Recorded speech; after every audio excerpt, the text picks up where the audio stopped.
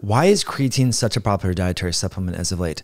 Well, it turns out that creatine is really important for helping to supply cellular energy to energy-demanding tissues such as exercise, skeletal muscle, when you're doing weightlifting, CrossFit, Olympic lifting, sprinting, hiking, anything along those lines where you're putting high energetic demands on your exercised or working skeletal muscle. The phosphocreatine system is helping to supply high energy phosphates to rephosphorylate ADP back into ATP, which is the catalyst to make muscle contractions actually work. And creatine is also very important for the brain. But I want to share with you some highlights from a book that I've been reading from titled Creatine and Creatine Kinase in Health and Disease. This book was really not for the layperson, but there was a lot of peer-reviewed academic articles that were cited within here, especially about how creatine impacts the brain, neurotransmitter biosynthesis, and possibly mitochondrial function within the brain.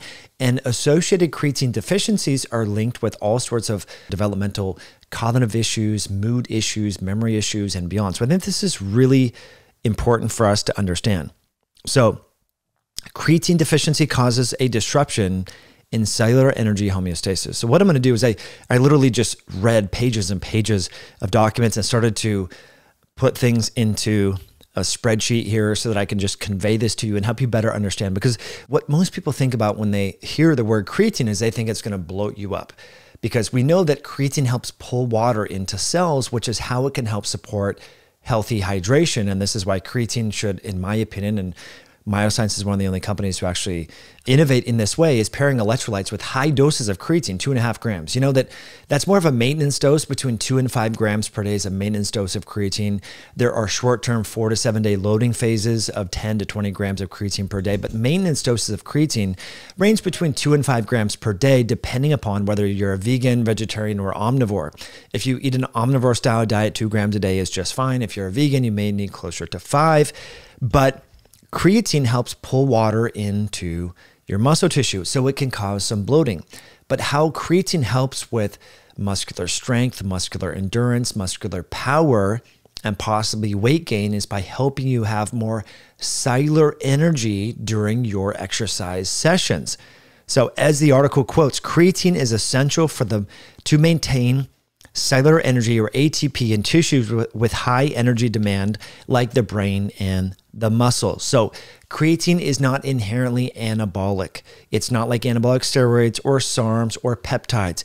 It helps with cellular energy production by maintaining the phosphocreatine system. So that's the important thing to consider. Now, creatine is made endogenously by the kidneys, the liver, and the testes from arginine, methionine, and glycine, predominantly, as I say, in the liver, as well as the kidneys, pancreas, and the testes. They also go on to say that creatine is derived exogenously through the diet, mainly from omnivorous style foods, from meat, shellfish, seafood, and beyond. And you need a minimum of 2 grams per day through the diet, because if you're not getting that, it's hard for the amino acids, like we talked about, the arginine, methionine, and glycine, to, the liver to package those amino acids up and to make creatine. So if you're a vegan or vegetarian, you are not getting any creatine from your diet. That's the big take home that I want to share from this video, in addition to other aspects of this that we should remember. So if you've been a vegan or vegetarian for any length of time, you need to do a loading dose of creatine 4 to 7 days, between 10 and 20 grams per day, to get your creatine levels up. And women also would benefit from a loading dose, followed by a maintenance dose of 2 to 5 grams per day, indefinitely for most people. Now, what I think is really interesting is how creatine is protective for the brain. Creatine has a protective effect on neuronal survival. This has been shown in neuronal tissue cultures exposed to high levels of glutamine. So we hear all about how we should avoid glutamine and MSG in takeout. Well, it turns out that glutamate toxicity is very problematic, and creatine helps protect the neurons there.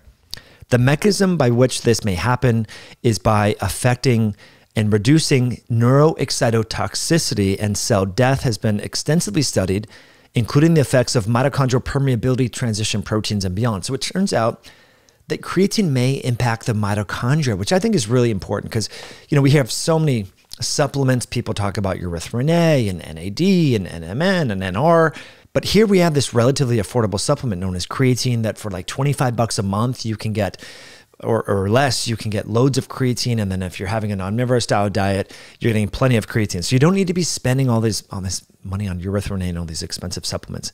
Okay. The people that would also benefit from creatine supplementation are those with methylation disorders, such as 5-MTHFR polymorphisms, because it turns out that creatine synthesis from the arginine, methionine, and glycine is dependent upon a lot of methylation reactions. So it requires a lot of methyl groups to be synthesized. So this is where exogenous creatine may indirectly help with methylation and support methylation. Creatine has been shown to have anxiolytic properties, meaning that if people are anxious and like unsettling, like say personality disorders, people on the spectrum of borderline personality or even narcissistic personality disorders, covert narcissism, we see so many videos on this with regards to relationships, anxiety, mental health issues are on the rise. Creatine has anxiolytic effects, meaning it helps calm the brain by possibly reducing this glutamate neuroexcitotoxicity, which I think is important, but it also appears to be an agonist for GABA receptors within the brains. Now, how do you get creatine from your bloodstream or your diet into your tissues like your brain or your muscles? That is dependent upon the creatine transporter known as the CRT. CRT is a creatine transporter. It turns out that electrolytes like sodium, potassium, magnesium, and chloride, as well as calcium, all help with this creatine transport protein. So this is important to keep in mind. And this is why I generally recommend people either eat creatine with a meal or supplement it with electrolytes. So this is really important. Now, what's interesting here is when we have inborn creatine transport protein deficiency disorders, that is linked with cognitive decline and developmental issues, such as mental retardation, speech delay, language delay, and autistic-like behaviors, as well as epilepsy. So I know that many of you are taking creatine for enhancing sports performance, trying to optimize muscle mass and recovery and so forth. But we have all this data showing that inborn errors in the creatine transport protein and or creatine synthesis, including methylation defects, can lead to mental retardation, speech and language delay, as well as autistic-like behaviors and even epilepsy. So really important stuff. We talked about creatine before in other videos. I just want you to know that most creatine on the market is actually using material made in China. It's not the highest quality material out there. There's only one company in the world that is selling creatine that's made in Europe, to the best of my knowledge, and that is Allschem Biotech, the CreaPure and CreaVitalis material. And that's why at MyoSense we exclusively only use that material. So one is micronized, it's known as CreaVitalis. So if you have a lot of GI issues, sensitivities, if you tend to have like diarrhea or gastric distress when you take creatine, you may consider the CreaVitalis micronized material, but the CreaPure is very great as well. Now, before we part ways, I know many of you are focusing creatine supplementation for impacting athletic performance and healthy hydration, but you also need to consider the brain, because it turns out that creatine helps with the transfer of high energy phosphates and helps store these high energy phosphates to rephosphorylate ADP to make ATP, which is cellular energy, both in the muscles and in the brain. And so this provides an additional energy buffer or resource during periods of peak energy demand, such as sprinting, Olympic lifting, CrossFit, bodybuilding, weightlifting, running, all of that. Really important, but also remember your brain as well. And it turns out that creatine function within the brain, it helps with mitochondrial function within the brain and possibly decreasing the formation of glutamate toxicity and neurotoxicity, which I think is really important. So just wanted to share this with you. This ebook is awesome. I'll put a link in the description below and you can check it out and download this. Tons of really good research here. And I was not aware that inborn errors in creatine synthesis and transport protein, the creatine transporter, were linked with language and speech delay and various cognitive declines and even epilepsy. I mean, this is really impressive, and I think this is why we see so many people excited about supplemental creatine. So I would love to know what you think. Let me know in the comment section below, my friends. What have you noticed since you started taking creatine? I found through my clients and people that I work with, they'll say things like the light switch is turned on in my brain for the first time in years. They just notice a lot more.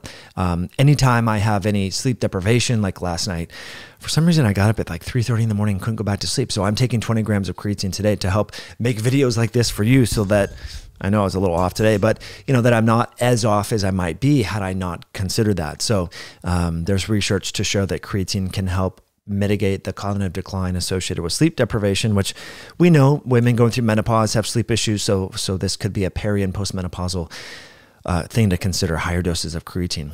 Let me know what you think in the comment section below, my friends. We'll catch you on a future video down the road.